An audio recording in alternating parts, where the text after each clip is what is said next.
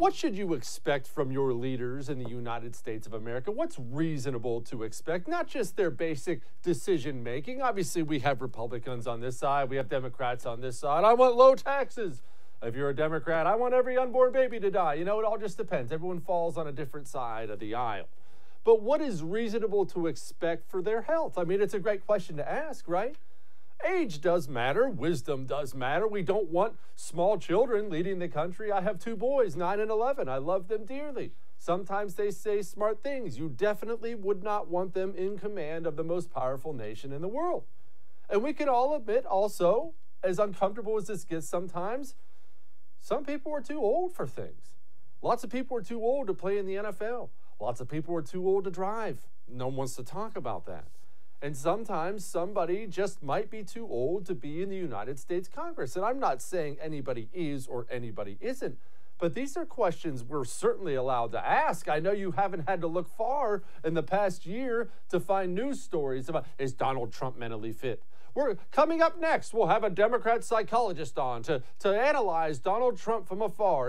Has he gone crazy? Is he senile? Is Trump okay? And most of those things were ridiculous because Trump is extremely lucid. Trump stands up at rallies and gives 2-hour speeches like it's nothing. Trump takes questions off the cuff like it's nothing. Trump's fine. When do we start asking questions about Nancy Pelosi? I've talked about it before on the show. Nobody else seems to want to because it does get uncomfortable. And look, I'll tell you something. If I had a heart and soul, I would be uncomfortable as well because I've seen people close to me go through the horrible thing of watching their older relatives degenerate mentally for whatever reason. And I don't make accusations. I'm not a doctor. I'm not a psychiatrist. I'm not a psychologist. I don't even pretend to be one. So I don't know exactly what's going on with Nancy Pelosi, but I do know this. I have disagreed with Nancy Pelosi about virtually every stance she's taken over the years. It's no secret that I don't like Nancy Pelosi.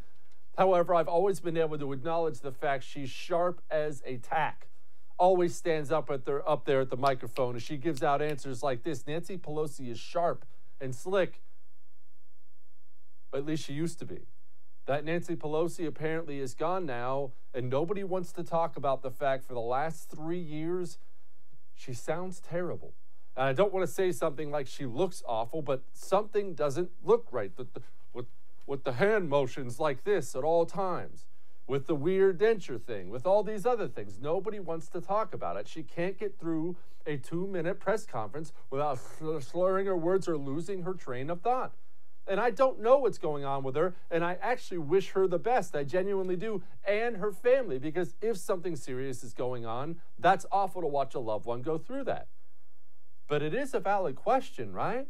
She's not some lowly congressman. She is the Speaker of the House of the United States of America. That puts her number 3 in the presidential picking order in this country.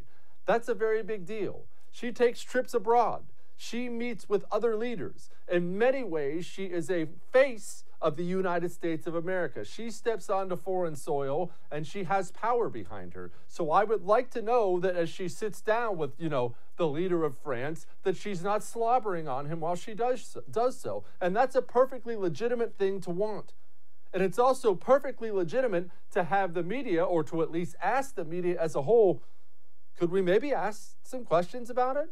We all remember that story a few years back where the congressional pharmacist had been giving out Alzheimer's medication to people. I'm not at all saying that's what Nancy Pelosi has or she was one of the ones, but we have people there who are clearly not doing well mentally.